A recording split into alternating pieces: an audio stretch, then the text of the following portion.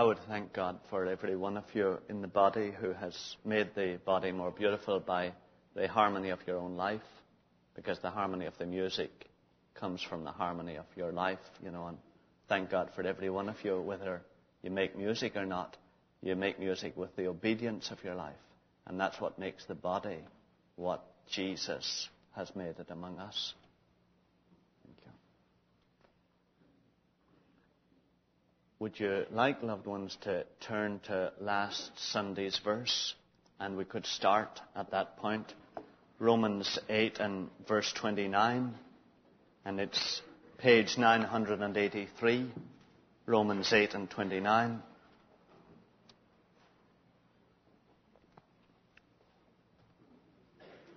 I think that some of the questions that you would ask in a question time I got last Sunday, and I would like to try to speak to those questions today.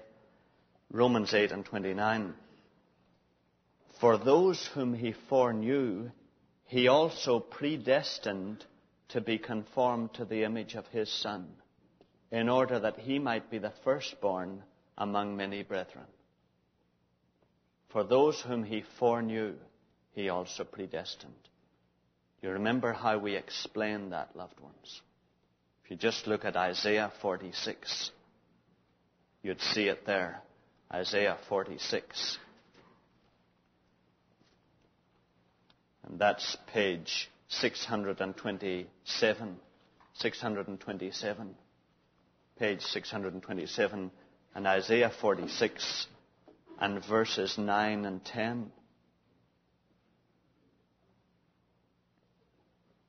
Remember the former things of old, for I am God, and there is no other. I am God, and there is none like me. Then, verse 10, declaring the end from the beginning, and from ancient times, things not yet done. Saying, my counsel shall stand, and I will accomplish all my purpose. So you remember we said, whom God foreknows, he predestines, because in fact, God knows all things. He knows the end from the beginning, and from ancient times, things not yet done. And so we said, you remember, that God is able to do far more than our computers are able to do. He is able to conceive what is going to happen throughout the whole age and lifetime of the world, because he has a great and a perfect mind. And you remember we said that God sees that all as one great moment. It is as if he is on a very high building when a parade is passing by. We are down here on street level, and all we can do is see what is passing in front of our eyes. But from a high building, he is able to see not only what is passing, but what has already passed and is going on, and what is coming next.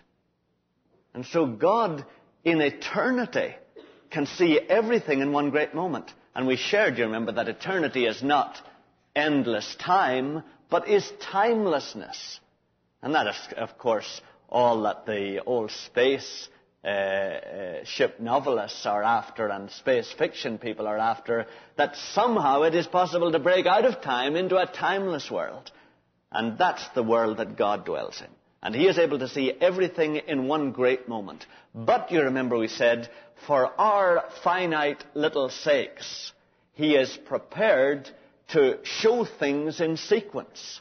Now, he doesn't really himself operate in sequence, but he is prepared for our miserable little finite minds to reveal them in sequence. And so I asked you to play the game with me too, and to look at eternity, remember. And it was that I did not remember to point out that eternity is a green Irish line. Yeah. Okay. So, I'll suffer from my wife for that silly joke. Loved ones, you remember what I said, that if we can imagine pre-creation eternity, then this verse means that God, first of all, exists in love with His Son and the Holy Spirit. That's the situation. If there was any beginning to eternity, at that point, God exists in love with His Son and His Holy Spirit. Then, if you could think of sequence at all in an infinite mind, which is really silly to think of, but if you think of it that way, just so that we can grasp it, at this point, in pre-creation eternity, God conceives His plan to share that loving fellowship, the loving fellowship that He has with His Son and the Holy Spirit, with other beings who will be free like Him, and to whom He will offer the Holy Spirit, His own life. God conceives the possibility of a beautiful family that would share the love of the Trinity family. Then at this point, and I just remind you, for the sake of being philosophically correct, that it's silly to talk about points in eternity, but at this point, He conceives they will be capable of refusing the Holy Spirit and rebelling against Him. He's made them free, like Himself. And so He conceives they will be capable of refusing the Holy Spirit and rebelling against Him. At this point, He conceives the need to do something about that, to put their rebellious hearts in His Son Jesus and destroy them there. And at that same point, His Son at once accepts the cross in His Father's heart. And I have put here some scriptural references that otherwise are difficult to interpret if you don't see this truth. But at that point, God conceives the need to do something about these rebellious hearts. And He conceives the need to put them in His Son Jesus and destroy them there. And His Son Jesus accepts immediately that cross. At this point, God conceives that He can give the Holy Spirit only to those who accept their position in His Son. So He conceives only those who accept what I have done to them in my Son.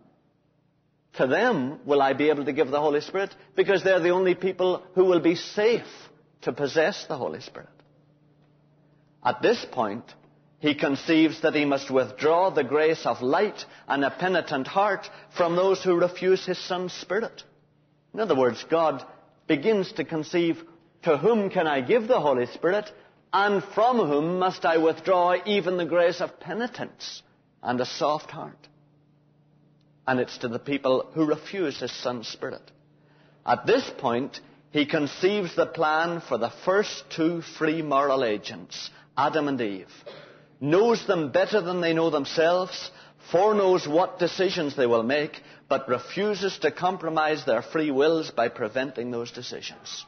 So God conceives the first two free moral agents, the first two particular people. And He conceives, and He knows them better than they know themselves, so that He is able to foreknow what they will do. But He refuses to prevent their action. Even though it is against Him, He refuses to prevent it because He wants to preserve free will. Because eventually He wants a group of people who want to love Him, not who have had to love Him or be forced to love Him. At this point, He foreknows all the people that will be born, how they will bring up their children, and how they will all respond to His Spirit. Now that's the difficult one for most of us. But God foreknows all the people that will be born, how they will bring up their children, and how they will all respond to His Spirit. Which is reasonable in a way. If His great mind is able to conceive this complex world, surely His great mind does not need to play out the act. His great mind is able to foreknow. And whom He foreknows, He predestines to be conformed to the image of His Son. And then at that point, time begins. In Genesis 1:1, He creates the heavens and the earth.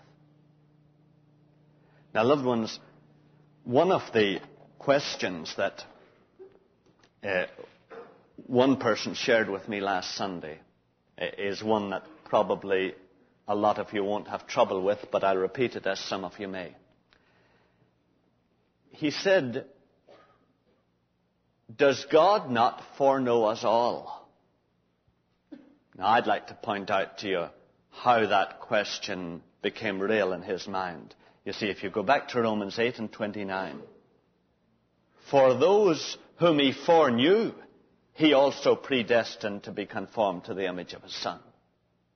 And so this brother was asking, well, those whom he foreknew, he predestines. Well, what about the rest? I mean, does he not foreknow them too? Will you see what this verse really means? Whom he foreknows will receive his Son's Spirit.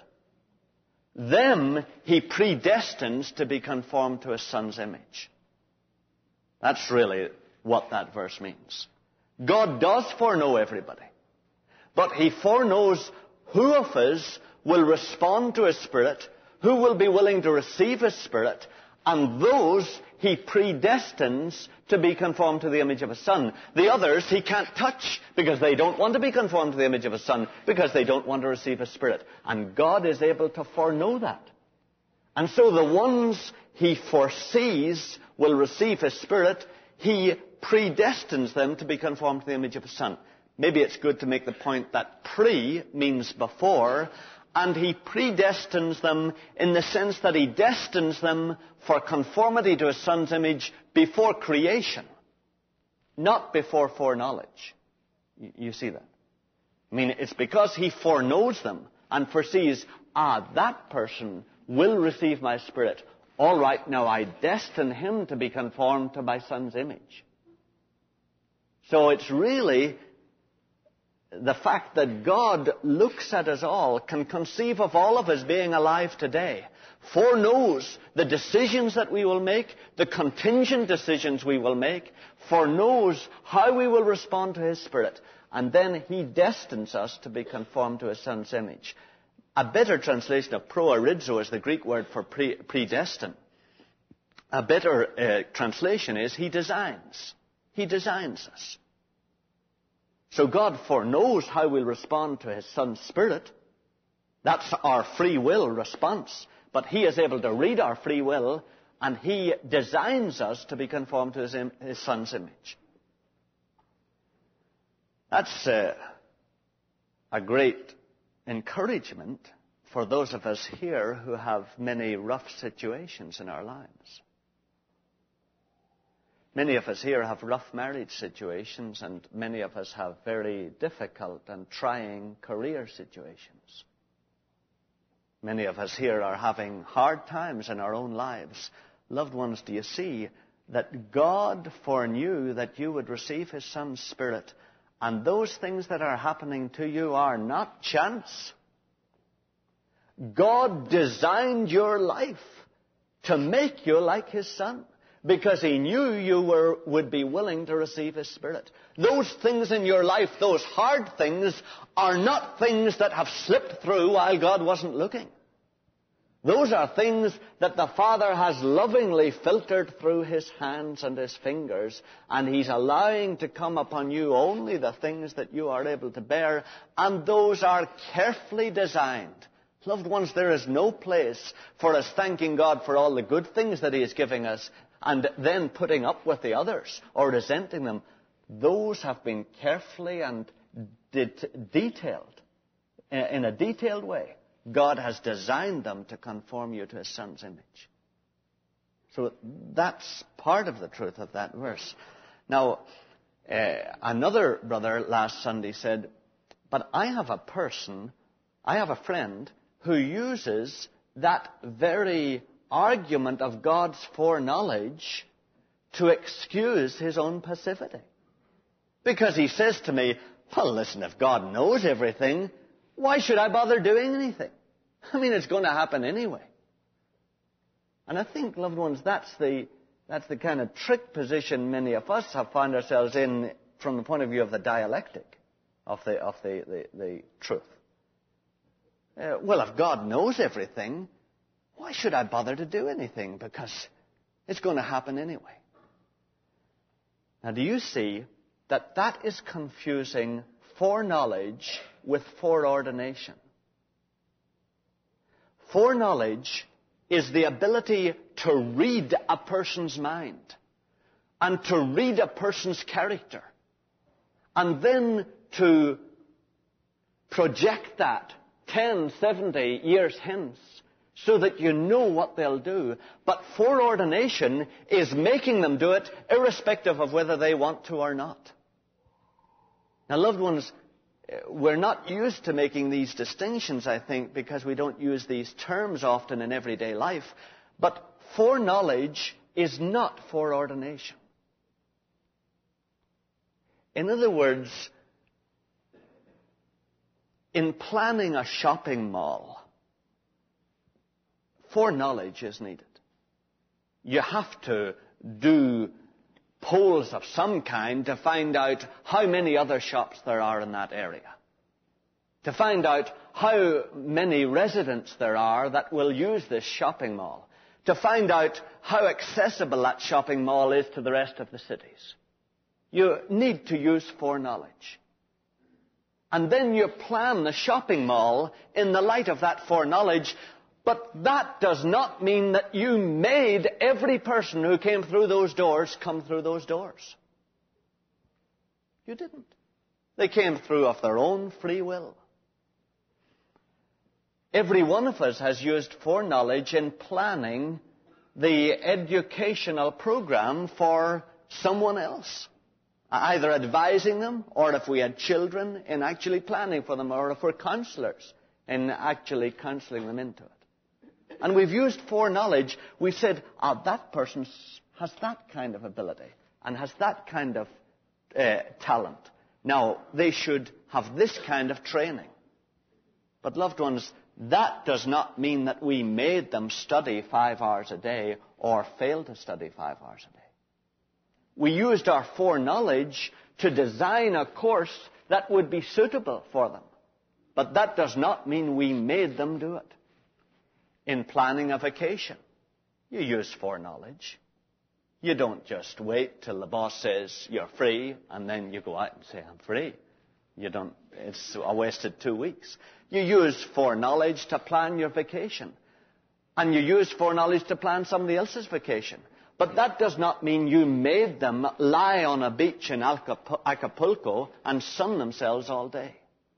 In other words, foreknowledge is different from foreordination. And it is important, I think, loved ones, to keep that distinction clear.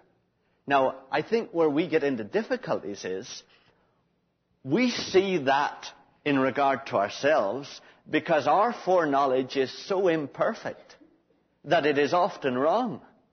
And so we can see how our foreknowledge is not foreordination.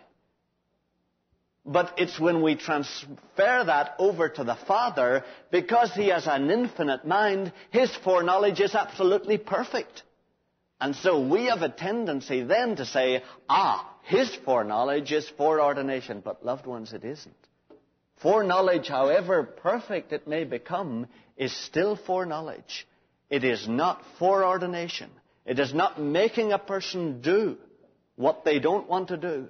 It is foreknowing what they will do. Now, it might be good, loved ones, to just look at 2 issues then involved in that. You know fine well, as I do, that the human mind rebels against being a creature. It hates that idea. The human mind hates the idea of its creatureliness. And it rebels against the idea that anybody but it could know all that's going to happen in its life. And the human mind rebels in a creaturely way against the possibility of the Creator possibly knowing what decisions we're going to make next year. And so the human mind rejects the idea of that. And it very plausibly argues, wouldn't it be far freer if the Creator didn't know what decisions we were going to make? And as if this was just a great freewheeling, absolutely unknown universe where we would just make our decisions, nobody would know what was going to happen, and we just play the game like that until it turns out at the end. And we'd play a great dualistic game, and who knows who would win? Maybe evil would win, maybe good would win. Well, do you see, loved ones, that it's really a rebellious attitude to the way the Creator has arranged the world? He has not arranged it to be a chance kind of game like that, whereby maybe the good ones might win and maybe the bad ones might win. The Father has foreknown the thing, has seen the way we would act, and has brought in various corrections so that the thing will not be utterly and absolutely destroyed, and yet so that those of us who want our own way will be able to get our own way. But so that His final plan for the universe will still be sure. And you see that we cannot make reality what our imperfect, self-willed little minds want it to be. We can only make reality what God has revealed Himself to be. And He has revealed Himself to be someone who knows the end from the beginning and who can foreknow. Just one other side that I think we should notice. That attitude of passivity that says, well, God knows what I'm going to do, so what's the point of doing it? Just sit down here. Happen anyway. That kind of attitude, you can see, is really a God-defying attitude, isn't it? It's really a God-defying attitude. It's an attitude that challenges the wisdom of God. It's an attitude that accuses Him of not doing it the right way, and I'm going to beat you anyway. It's not an attitude of trust in the Father. It's like being in a huge maze. You're in the center of it, and you have to find your way out. And there's an infinite mind that knows which corners you're going to turn. And so you sit there and you say, well, He knows. He knows anyway what I'm going to do, so I'm just going to sit here. Then the infinite mind says, I knew you'd do that. And then you sit there for a while, and you say, oh, well, I'm tired sitting here. So I'm going to turn a few corners. And you've just turned the second corner, and the infinite mind says, I knew you'd do that. And then you say, well, then I'm going to just sit down. If you know it anyway, I'm going to sit down. And then the infinite mind says, I knew you'd do that. And then eventually, however dumb we may be, eventually we look up and we see, this is dumb. My job is to get out of this maze. And the only way the plan for my life is going to come about is by me doing what I have to do. And it's the job of the infinite mind to foreknow. It's not my job to try to second-guess Him, or to try to argue with Him that He hasn't the right to foreknow, or to try to challenge Him that He's predisposing me one way or the other. I have to believe what He says, that He is a free, loving Father, that He is not predisposing me, that the reason why Jesus had to come at all was because He had given me free will to do what I want, and that all He does is He is able to read me better than I'm able to read myself. But, loved ones, finally, I think you have to come to that position. It is very difficult to argue yourself into any position but one of challenging God if you start trying to make foreknowledge foreordination, which it really isn't. One brother last Sunday said, well, why would God want to know all that? Well, I'm sure that the Father doesn't sit brooding upon it all. And I'm sure He's working with us with all His heart so that the whole thing will come about in a real way that has integrity in it. But one of the reasons the Father knows it all is just that's His nature. He's omniscient. He is just a God who is able to conceive of everything at once. The real miracle is that He has made free-willed, independent people. People who could have free wills. People who can exercise their free wills independent of Him. That's the real miracle. It's no amazing miracle that He's able to read us and foresee what we'll decide. Loved ones, really, the truth probably is this, that those of us who are responding to His Spirit find tremendous stability and reassurance in the fact that He knew we would do that, and that He has carefully designed every event and circumstance in our lives to make us like His Son, Jesus. And the truth probably on the other end is, those of us who are not responding to His Spirit are rebelling against His right to foreknow and His right to rule the world. And we're rebelling against our creatureliness. And that's really our situation. It's one of rebellion. Is there any way of knowing what you're doing? Because at this moment, the Father foreknows what you are going to do in the rest of your life. Is there any way of knowing what you are foreknown as doing? Are you foreknown as one who will receive Jesus' Spirit and will be conformed to His image? Or at this moment in eternity, has God foreknown you as someone who will reject that Spirit and who will go on your own way and destroy your own life forever? Because that's really, it's us that does it. Well, loved ones, there is. There are certain works that God does in a man or a woman's heart that show that that person is heading either towards life or towards death.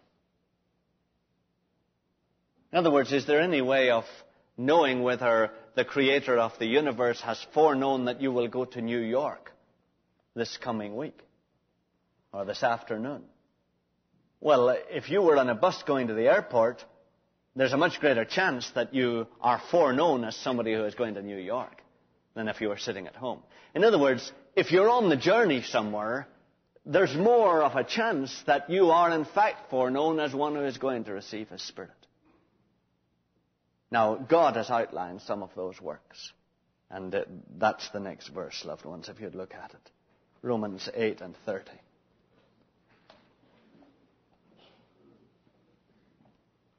And those whom He predestined, He also called. And those whom He called, He also justified. And those whom He justified, He also glorified.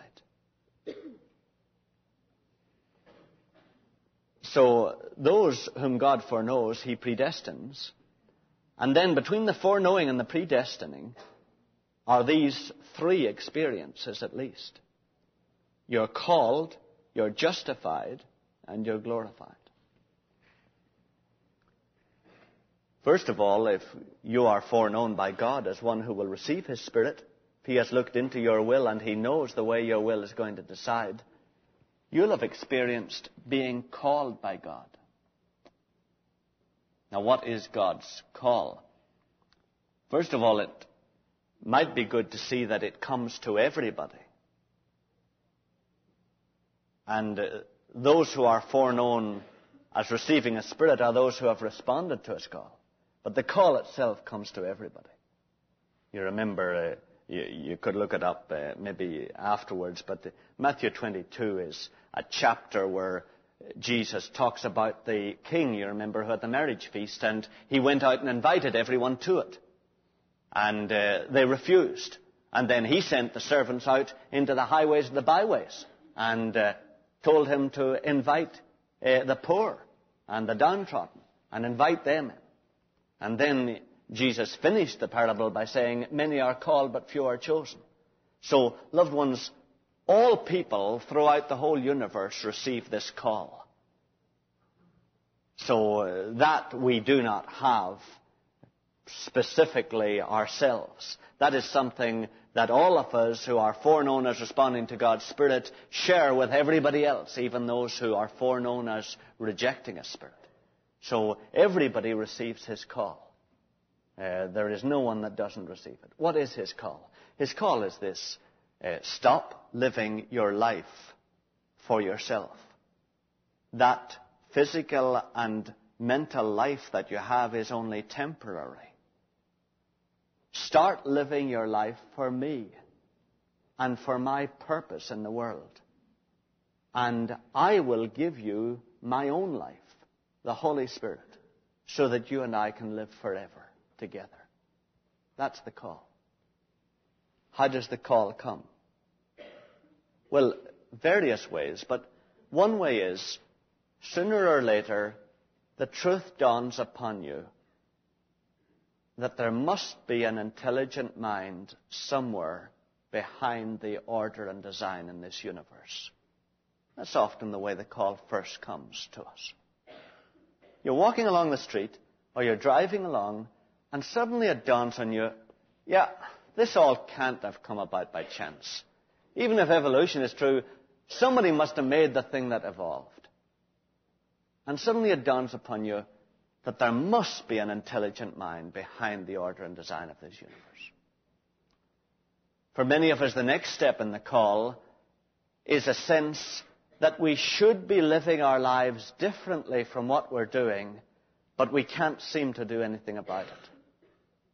Just a growing sense that we should be living our lives differently from what we are, but we can't seem to do anything about it. For many of us, another step in the call is a growing conviction that Jesus Christ probably is the Son of the Creator of the universe. And that He obviously believes that some evil part inside us was destroyed with Him on the cross. That begins to grow inside us as a deep conviction. We begin to sense, yeah, this Jesus Christ is different from Buddha and Muhammad. He seems to be what I would imagine the Son of the Creator of the universe would be. And He obviously senses very strongly that His death is some way connected with me. And in fact, that there's some evil part of me that is preventing me living life the way I should, that was destroyed with Him on the cross. For many of us, that's a further step in the call.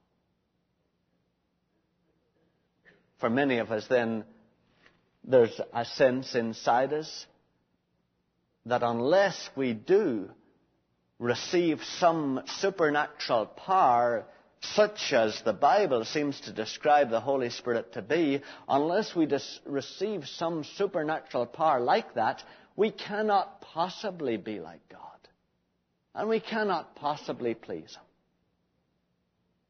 For many of us, loved ones, those convictions and those vague sensings inside us have been the call of God. Loved ones, if you've had as much as that, do not expect some other supernatural event or voice. That is part of the call of God to you. And now the decision is yours. And that's it, loved ones. If you've received as much of a call as that, then the ball is now in your court. And if you ask me, well, Pastor, can you tell me how I can know if I am foreknown as one who will receive Jesus' Spirit and be conformed to His image or not, or go into eternal hell and into outer darkness and loneliness forever? How can I tell that? Loved ones, I have to throw it back to you. The only way to tell it is, what have you done with the call so far? Really? Just, that's all I can suggest. It's the same as the trip to New York. How can you tell whether you're going to be in New York or not? Well, how have you responded to the bus coming by your door? Or how have you responded to the fellow who's come over to check in your bags? How have you responded to the first few moves towards you that the Creator has made? And really, that's it, loved ones. Because the Father said this just very plainly, loved ones. Behold, I have set before you life and death. Choose life that you may live. And He just made it dead plain, loved ones, that it's our choice. He can foreknow. It's His job to foreknow, just as it's the job of a father to foresee how the children are going to behave. It's the job of a director to foresee how a business is going to go. So it's the job of the Father to foresee and foreknow. But, loved ones, the decision is yours, really. And I would just, encourage you to be real about it. And, you can say, well, brother, I haven't made many moves towards it so far, but I'm going to. But it's silly. Well, you can see it's meaningless. It's meaningless. I've refused to check in my bags, but I'm going to get to New York. I haven't stepped on the bus yet. I've let it go by. But no, I intend to get to New York. It's not possible. In fact, dear ones, it is a great existential moment in your life.